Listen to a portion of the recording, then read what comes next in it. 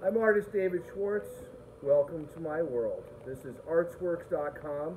For the last 15 years, I've been painting on retired American flags, the first 9 of which were actually rescued out of a trash bag. Now people all over the country and all over the world send me the retired flags.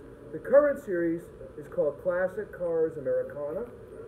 This is Woody in Waves. It was painted on a beautiful retired flag that was torn and tattered. It has real beach sand. It's a one-of-a-kind original.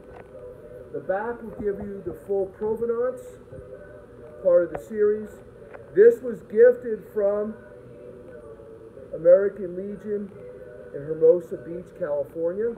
Hence, it's a beach scene. This size frame sells for about $2,500.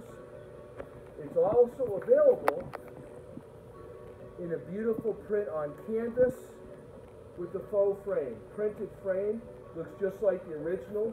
Herbie is from the American Legion, Alameda Island, California, where there is a beautiful replica of Herbie, and that one will sell for about $1,200.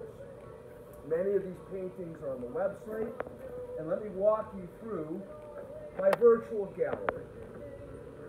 I think we'll go to the right next. This is Coke Mobile.